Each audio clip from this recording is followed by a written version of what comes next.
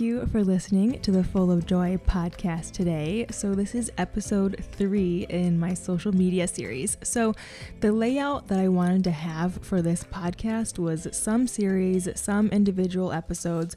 I just felt like series would be the best way to make sure that I talk about all the points I want to share for each subject. I really want to dive in to a lot of the topics on here, so I hope you are enjoying this first social media series so far. Before we get started today, I hope you will subscribe to this podcast and rate it anywhere you like to listen: Spotify, iTunes, Google Play, and while I record this, I am actually also filming it so you can watch these podcasts on YouTube as well. I'm staying on the topic of social media today and talking about social media as a business, how I reach out to brands, how I say yes and no to sponsorships, how I found my aesthetic and how I share that. I also want to talk about how I decide what to share and what to keep private. So let's jump in with talking about the business side, because I always think that is so interesting, like how it all works behind the scenes.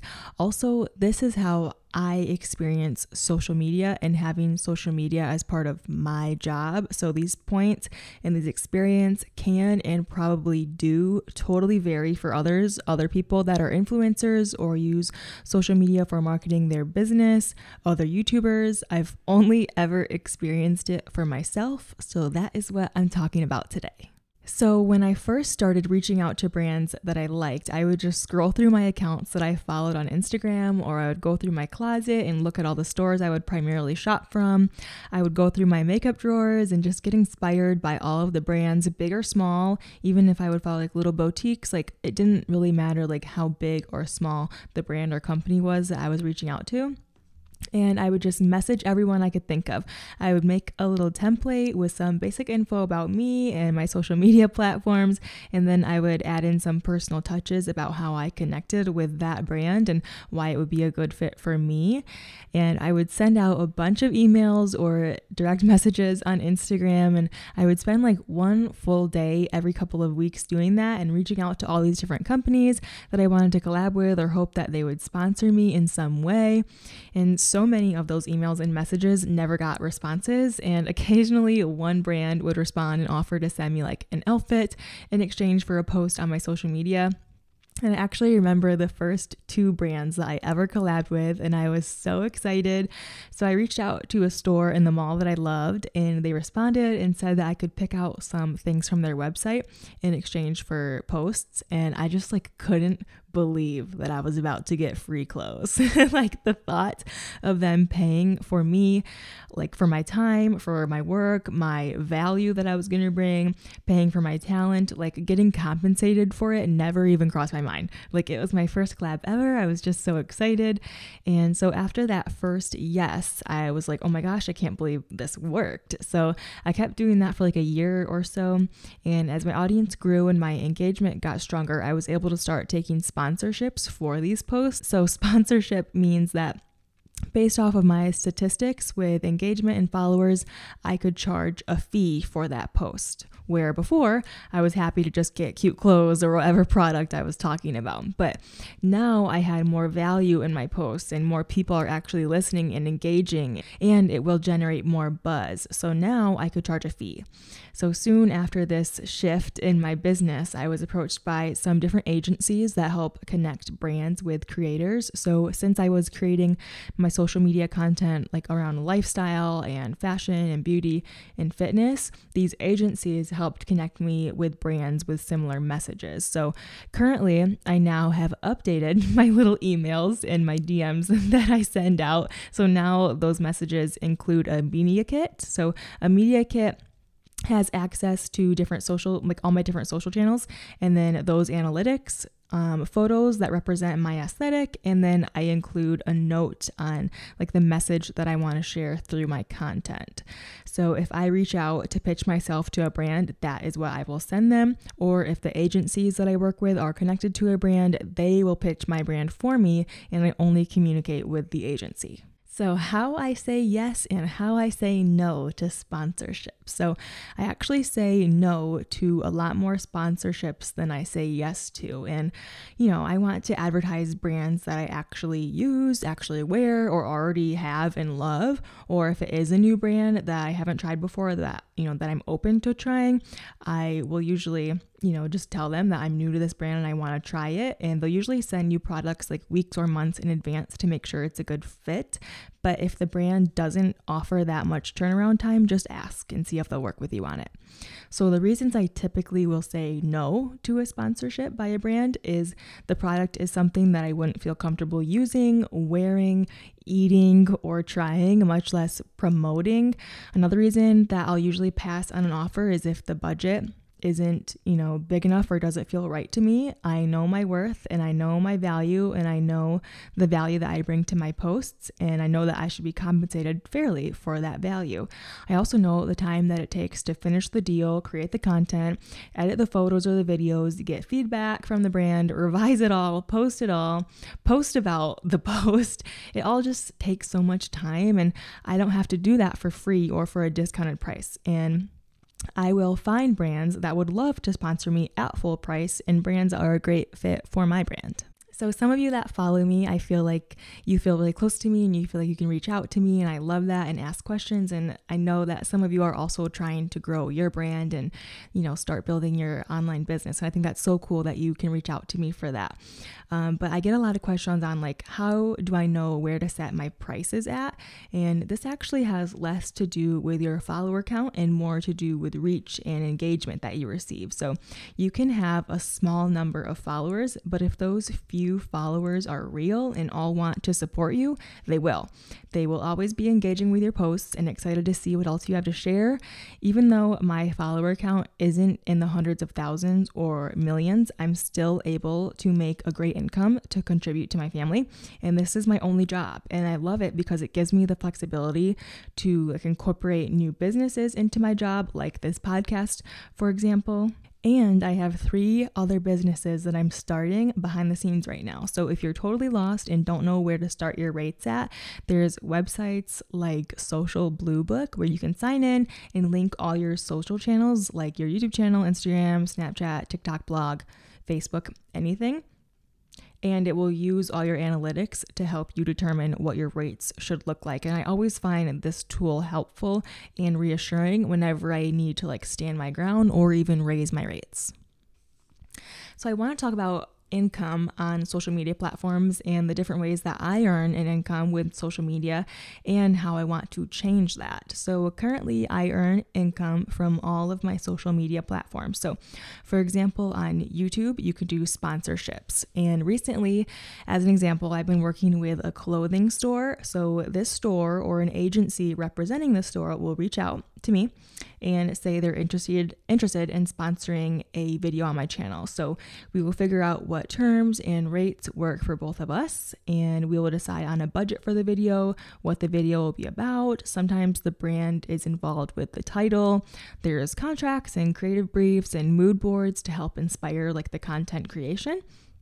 And then they'll send me the products and I will film the video, edit it, and send it back for review. And then once it's all approved, the video can go live on my channel for you guys to see it. And then once that's all said and done, I can send in an invoice or whatever they need for compensation, and then the deal is done. So on YouTube, there's sponsorships, there's commission codes, there's ad revenue, and some channels have access to even more ways to monetize their channel.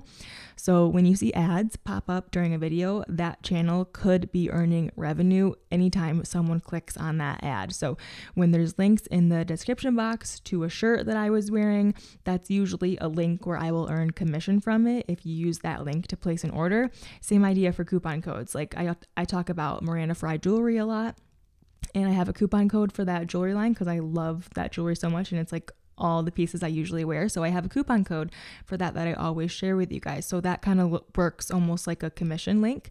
So anytime that anyone places an order on Miranda Fry and uses my coupon code, I can earn a small commission off that order. And not all links and all codes are commissioned, but it is nice when they are, because then I can keep track of how many sales are actually coming from me because I talked about it or because I wore a product or whatever. And it helps me to understand what kind of reach I actually have with you guys.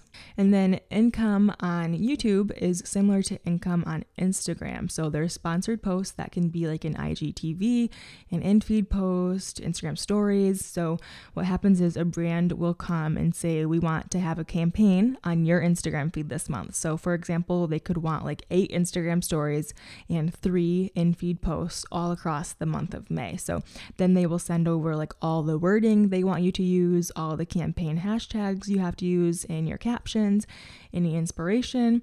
And then once everything is agreed upon and all those posts go up, I can send over an invoice to be compensated. So apart from sponsorships, you can also earn commission by using links to your outfits or lifestyle tools, hair tools, makeup products. So since I put myself in the lifestyle category, I can talk about kitchen tools or a new outfit and link those things. And sometimes I can earn commission if anyone buys something through those links. Other ways to earn income is by starting a business. So you can sell products like merch. You can work with suppliers to use your logo or phrases that you love and put them on clothing or phone cases, anything to promote your brand. And you can sell a product that isn't your brand, but it's something you love and something your followers would love. You can sell guides like fitness or nutrition guides. There are really just like endless opportunities to start businesses to sell to your followers. So then, like I said, I want my income streams to change eventually. I don't want to always be reliant on working with brands when I'm building my own brand. So this job is so great because it gives me the flexibility to incorporate new businesses into my job, like this podcast. And like I mentioned, I'm building businesses on the side or kind of behind the scenes. And it's just so crazy that I can be working full-time and love my job and keep adding to it to try even more things and find out what I really love. So I want to talk about aesthetic, and I feel like having an aesthetic is so important when building a brand, but I also want to talk about not putting people in a box. So let's talk about my aesthetic to begin with. I want to talk about how I define it, why it works, and why people like it. So this is how I define my aesthetic: simple, neutral, attainable, hopeful, joyful, classic, and clean. So there's probably more words I could use to describe it, but those are like the top first ones that I thought of. And those are all things that I want to encourage. So I wear outfits that are clean and neutral colors. I love just like a classic form-fitting outfit. I decorate my house with classic, neutral, clean decor because that will be in the background of my videos. I will smile in my photos and like laugh with my photographer to show joy. I'll talk about my season of healing and encourage hope that seasons change and good things come. I'll talk about that in my videos, but also in my Instagram captions. I talk about my story and my journey to health, my journey to marriage. I think that that's why people have liked my social channels and I was able to grow this following, is because I have a lot of my story online. So here's how that story started. So early on, when I was starting my channel and posting to Instagram with the intention of making this a business, I went through a breakup. And I decided to make a video about the breakup and how I was hopeful for the future, how I was able to move on happily, how I was able to heal from it. And I had never shared anything that felt so vulnerable online before. I never really watched videos like that. I hadn't really seen it done, but I felt like I should share how good can come from this heartbreaking thing. And that went over good. So many girls related to it. And even today, my friends will message me and be like, oh my gosh, I just, watched your breakup video. Thanks so much. Then after that breakup video, I decided to document a confusing time in my life when I was struggling to figure out how to heal my body and stop feeling sick. And I talked a lot about that in my first episode of this podcast. And I opened up about how scared I was, how I was searching for answers, and eventually how I healed. Then I started dating Brett. and I thought it was a good time for me to be brave and move out. And I never thought I would move out of my parents' house until I was married, but I changed my mind and, decided I was going to move out, and I did it, and I documented that whole process. And then we got a dog, and then we got engaged, and then we got married, and then we went on a honeymoon, and then we moved into our house together. So many big life events happened when I started my channel. So there's a lot of stories on my channel, and I think people love to see those journeys, and they love to follow along with this story. I also wanted to mention too that having an aesthetic does not mean you have to put yourself in a box or that you can put someone else in a box. The category I typically use to describe my content is lifestyle, and that can mean a lot of things, and really anything I take an interest in can kind of be put under that umbrella. But sometimes I see fitness bloggers put in a fitness box and fashion bloggers put in a fashion box, and there's pros and cons to that. And you can become really well known in that category, and people think fitness, they think of you. People think fashion, they think of you, which can be great. But that's awesome to be so successful in your field. But the cool thing about social media is that you can share how complex you are. And fitness bloggers usually look amazing in their outfits. So I love to see their fashion. And fashion bloggers always know the cute places to take pictures. They always know where to get the best food that's Instagrammable food. So I love to follow them for travel inspo. And people are just so complex. You are just so complex. So sink into that. You don't have to decide one path and call that your aesthetic. Make your interests fit into your life, and that will fit into your aesthetic. So with this storytelling and with all this sharing I love to do for my job, I also love to have a quiet, private life that no one knows about. So a life that I share only with my husband and family and friends, a life that I don't show to the world that follows me. So I want to talk about how I have boundaries with social media and real life. So I was never the girl to post every detail. I want to give you guys context on why I post the things I post by sharing some details, but not every part of every day and every thought that I think. And sometimes in my vlogs, I'll take the camera with me for a day while we're traveling or shopping or if I'm working. And even when I vlog, I can talk to the camera all day. But the thing is, I know the camera is on. I turn the camera on. I know what I'm going to share with my followers. I know that these words are going to be heard on my channel. And not to say that I won't offend someone because I know what's happening, or not to say that I won't say something really stupid because that's happened, but I know I'm not going to overshare. I don't ever want to overshare about the actual details of my life in my days. I think my videos where I'm vulnerable about stories in my life are very different than sacrificing my private life for the sake of content. So I'm always finding the balance, or more, I'm finding the boundary between what is vulnerable and what is private. So how do I decide what things are private? I think that is something you just feel, and that will change from person to person, heart to heart. Everyone is different. To me, I feel like the things that are sacred to me, I like to keep private. So here's a good example. When we got engaged and we were planning our wedding, I wanted to film a series of videos for my YouTube channel on wedding planning. Obviously, getting married to Brett is such a sacred thing to me, but I knew that I was in control of what I was going to share in this series.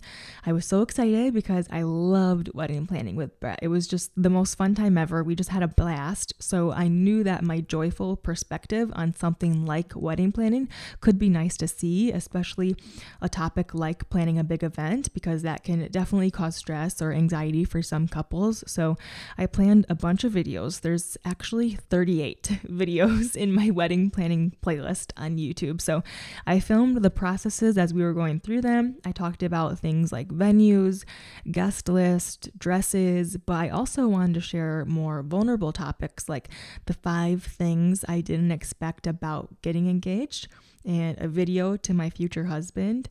And I was able to make joyful content about my experience of wedding planning and marriage planning, and ultimately our wedding day, while still experiencing the sacred, life-changing transformation of it all privately with Brett.